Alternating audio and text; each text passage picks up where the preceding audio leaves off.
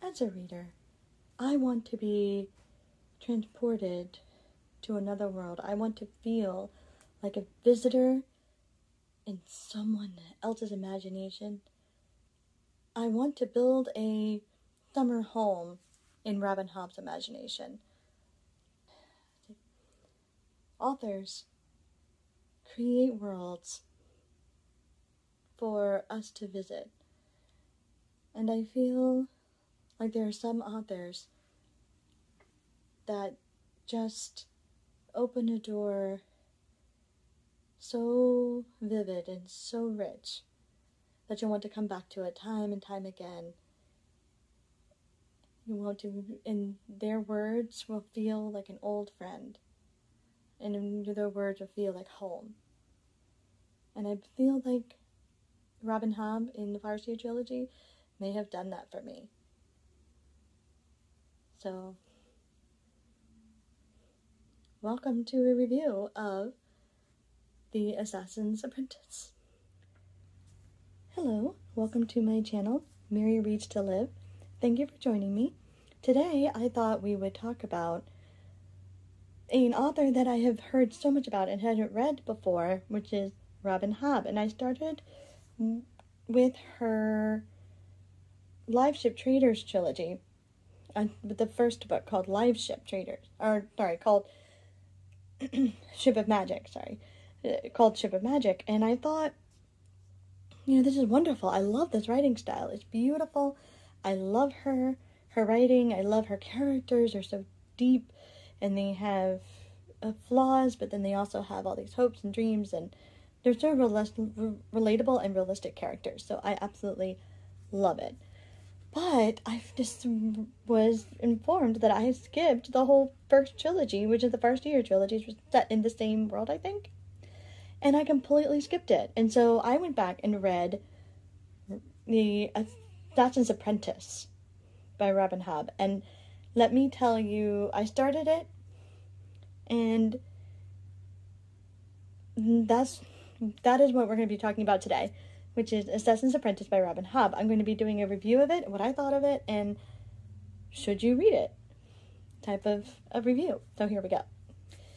First of all, The Assassin's Apprentice by Robbin Hobb is set in a beautiful world. It has a lovely world building. It has some in-depth characters, and it has different cultures being in this world in different areas, and you can see how they affect each other, which is really interesting. But what this series does so well so far is really getting you an in-depth look into the main character, Fitz.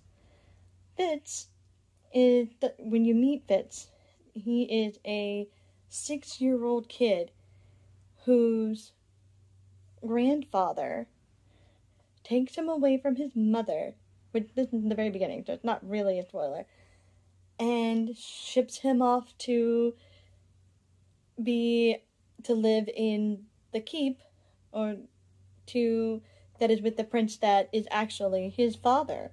So he's taken away from his mother, and he goes to live with his father he's never met, he doesn't know, and he finds out that he's the bastard son of a prince. And this happens in the very beginning.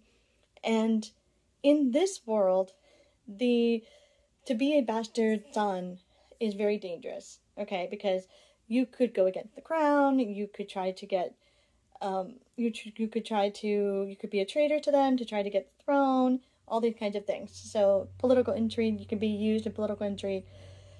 But what they usually do is they take these bastard children and they turn them into a tool for the kingdom. They turn them into either assassins, things like that.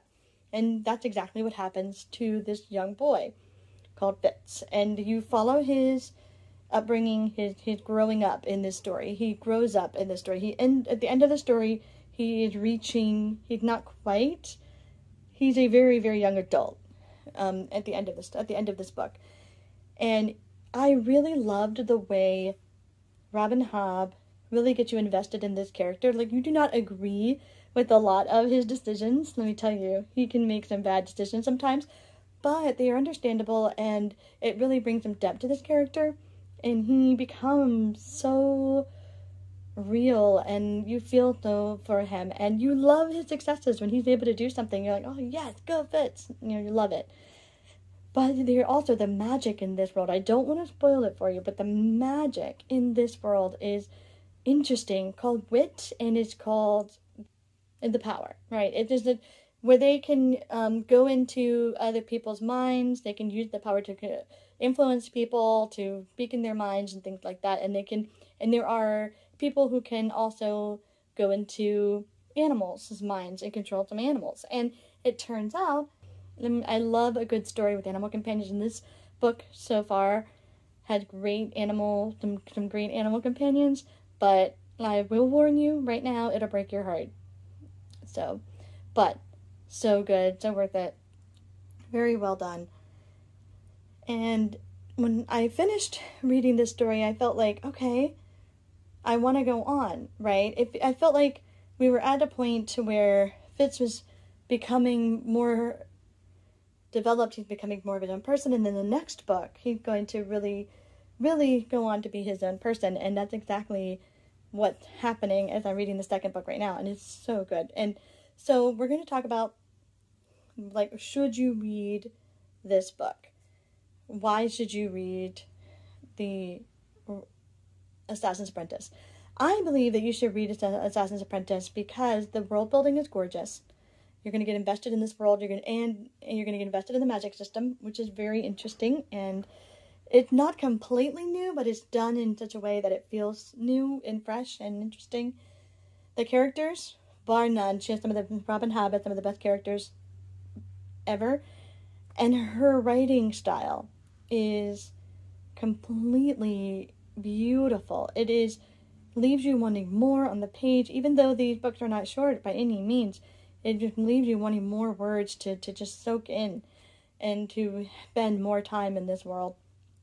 And it is something that I really enjoy about Robbin Hobb so far, is that she is able to take these things which should not be that interesting, spend time doing things that are almost mundane, but she makes them matter. She makes you care about that. She makes you want to read more about it. And I think that is what she's doing through this entire trilogy so far. Now, what I do want to say that it's, think about it maybe you don't want to read it, is if you're sensitive to, animals being, things happening to animals and things like that, and children, it can be a little rough, so just as a trigger warning on that. And I think it can get a little long for some people, so that might be a reason to keep it in the back of your mind on whether you want to read it or not. But I think it's completely worth it. I think every word in the page has a purpose, and it really draws you in. The characters that Fitz interacts with, his mentors, are some of the best characters I've ever met in a book, and it's beautiful. And I do love the fact that we get transported into this beautiful world, and that we meet these characters, and then we meet, even when we meet new characters, those characters become just as important. So I love the way that she has made this very interconnected world. And I am so looking forward to finishing this trilogy, and then finishing the Life Ship Trader trilogy as well, because I have the second book to that, and I need to finish it. But I just wanted to come in and say that if you were thinking about reading a Robbin Hobb, please do. I really want to encourage you to go to this world, enjoy this world, and just soak it all in, because it is beautiful. It's some of the best fantasy world building I've ever seen. And she's becoming one of my favorite authors, and I have not read her before I started these books, and I'm so glad that I did. So I really appreciate the channels that kind of brought this to my attention. I really appreciate Philip Chase's channel and The Literary Apothecary really brought this to my attention as well. So thank you guys very much. That I really have completely enjoyed this, and so I'm glad you brought this to my attention, and I cannot wait to read more. To let me know. Now, as far as a star rating for this, my star rating would have to be a 5-star. I have enjoyed everything about this book. I felt like it was the best from beginning to end, and very few books are able to do that for me. So definitely a strong 5-star. And I really hope that you give this a try, and let me know in the comments below what you've been reading, and whether it's become one of your favorites, or whether it's just a good time, or whether you have some feedback that you would like to give to the author. So thank you very much, and as always, have an adventure with reading, my friends. Bye-bye.